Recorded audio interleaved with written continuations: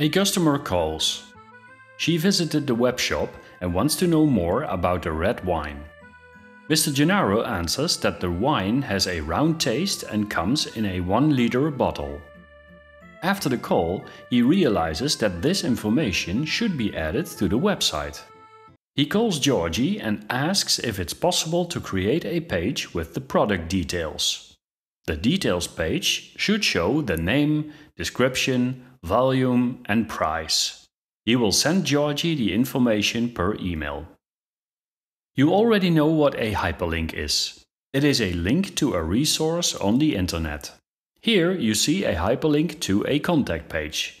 When you click on the hyperlink, the browser loads a new resource. The address of this resource is stored in the hyperlink. We call this address a URL. Here you see an example URL. This URL has no parameters. It targets the contact page, but does not send extra information to the contact page.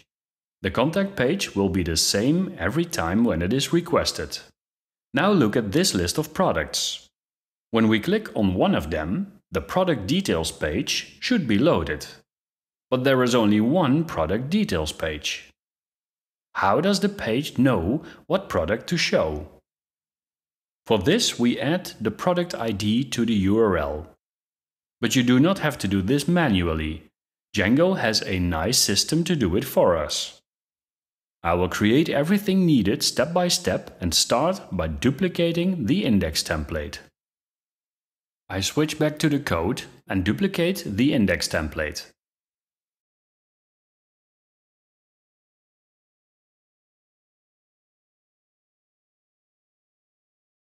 I replace the loop with the text product details. The product detail page needs a view. I duplicate the index view.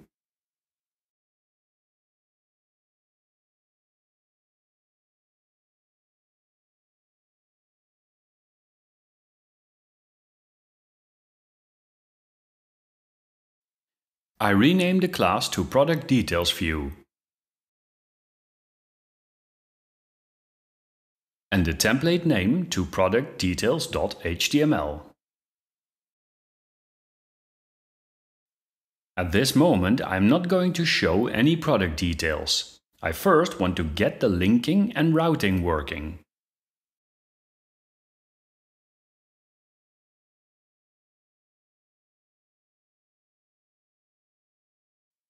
That should work. Now I create a route for this view.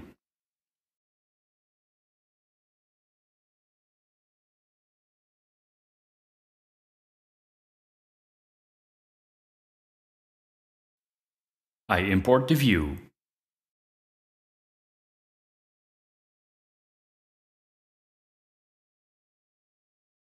Now, adding products to the URL should open the new page.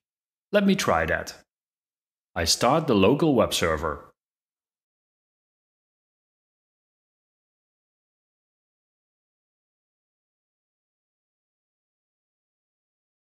Yes. The product details page is shown. Let me show you again what Mr. Gennaro asked. He wants the name of the product, a product description, a volume, and the price.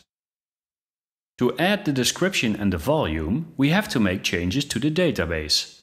As you have learned, the central point to do this are the models. Here is the current product model. I will add 2 char fields for description and the volume. I open models.py and add the new attributes.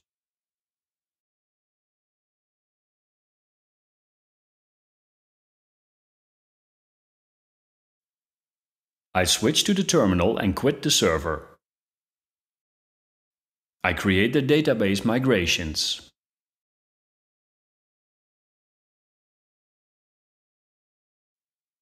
Changing a table that already contains data is tricky. By default, char fields are non-nullable and require a value. To change the table, we have to provide a default value for description and volume for the already existing products. I choose 1 and enter an empty string for the description. And do the same for the volume.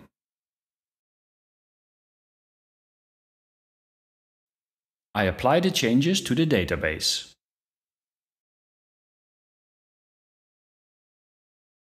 And start the server again. Let's open the admin module in the browser. Click on the products table and choose Water. As you see, the volume and description can now be entered. Let's check if we have the missing information in the email. Mr. Gennaro sent a list with all the information. Enter the information in the admin module. Now that all the information is in the database, it is time to create a hyperlink. What is in the hyperlink? There is the page and the product ID. Here you see the URLs for the current 4 products in our database. I will now show how to create these links in the index template. The first thing we need to do is add the product ID to the context in the view.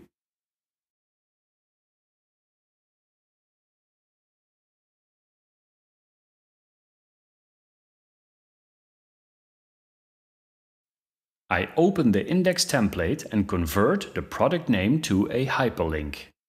For this, I'm going to use Django's URL tag like this.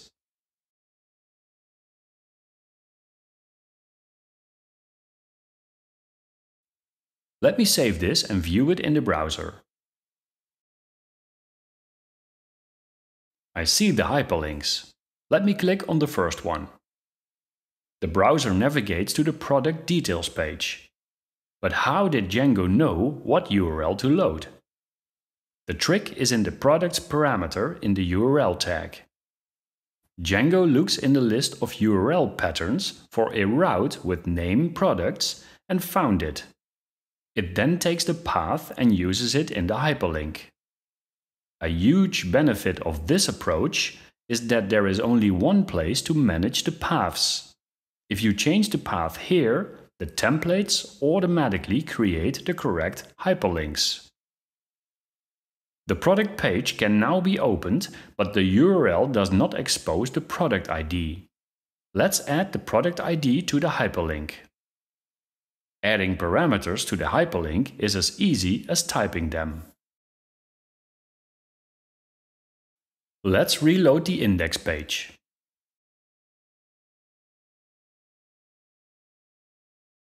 I get an error. Django warns us there is no route that handles the products link with an ID. We need to change urls.py. This route should expect an ID, which is an integer. Here is the code needed to support that. Let's reload the browser. I click the first product. Another error occurs. If you look at the URL, you see that the ID was passed correctly. Now it needs to be handled by the product details view. I add a parameter called ID to the get method and print it.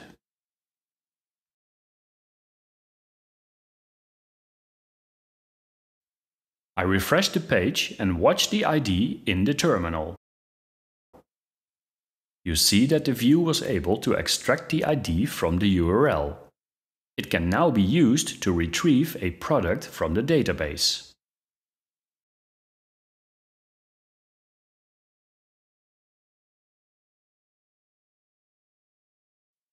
This retrieves the product with the passed ID. Let me fill the context with the product details we need in the template.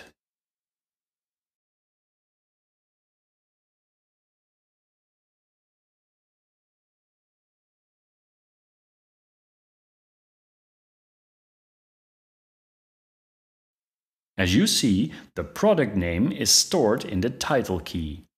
I do this because we are going to use the product name as the title of this page. I'll use the context in the product details template. I replace the literal text product details with the title. Before I put the rest of the details in the template, let's check if this works.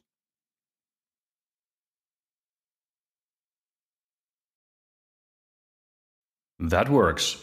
I finished the template.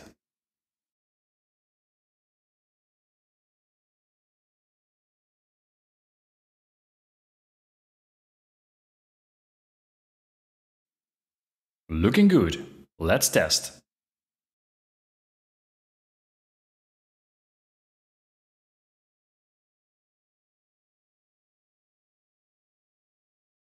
The details page now shows all product details from the database. To conclude this chapter, I'd like to explain how the web server and browser interact. Here is the web server. It is waiting. Here is your browser. The browser and the server are not aware of each other. Then the browser sends a request to the server.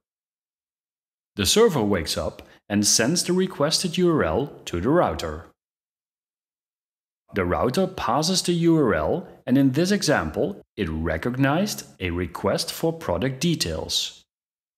The router calls the product details view and passes the ID.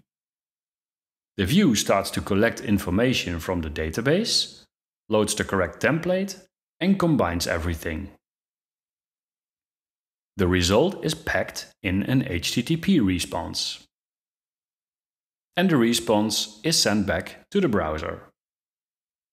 The browser shows the result. The connection between the browser and server ends. And the server can go back to sleep. Isn't it remarkable that this request-response mechanism is the motor of the internet? Everything from ordering food to booking a hotel online, every time when you request a URL in your browser, a cascade of functions in machines all over the world is triggered, which results in a page in the browser. Back to our shop. Look at both templates. What is most striking is that they are very similar. They share a lot of code. When more templates are added to the system, the duplicate code will grow even more.